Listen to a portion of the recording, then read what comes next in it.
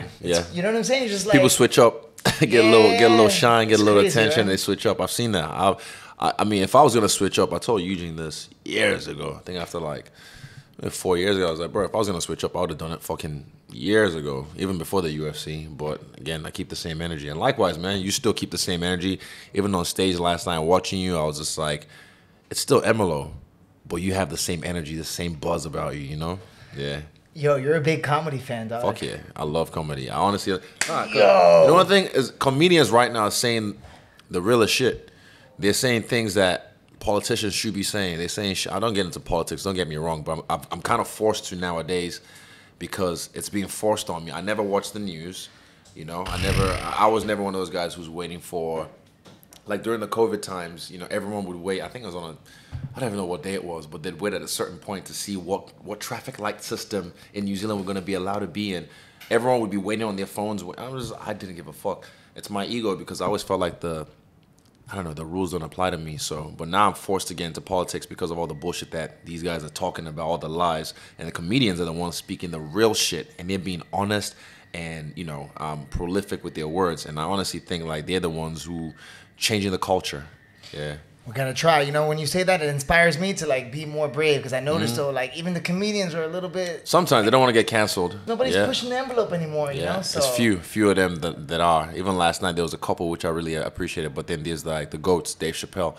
He's the one that I loved his last special where I mean they tried to cancel him, but those who actually watch the special and spoiler alert, go to the end. You watch the yeah, for sure, about his trans friend who committed suicide because she, as a trans woman, defended Dave Chappelle, saying like he's not trans, and then she got attacked by the trans community. And then, you know, I'm just like, if you actually listen without your own emotions attached and be objective, you're able to listen to what this honestly genius is talking about when he's talking about the situation we're in as a race, like the human race.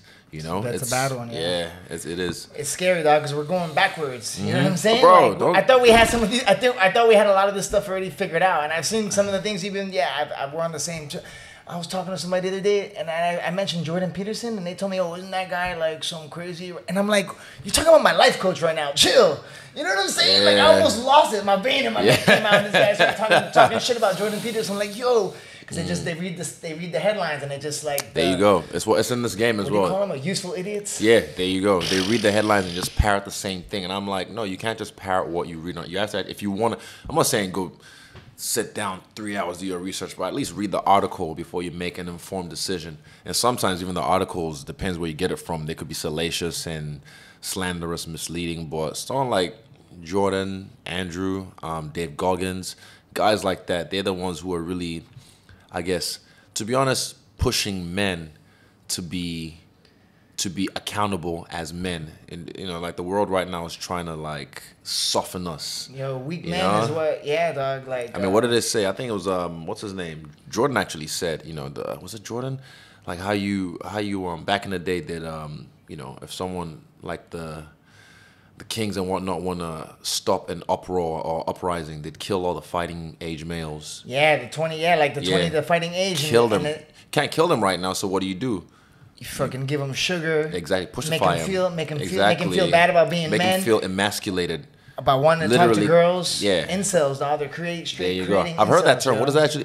What is that? What's I've been hearing that one too. I don't know. I think it's like a guy. I know what it means. Like not like a simp, but like Yeah.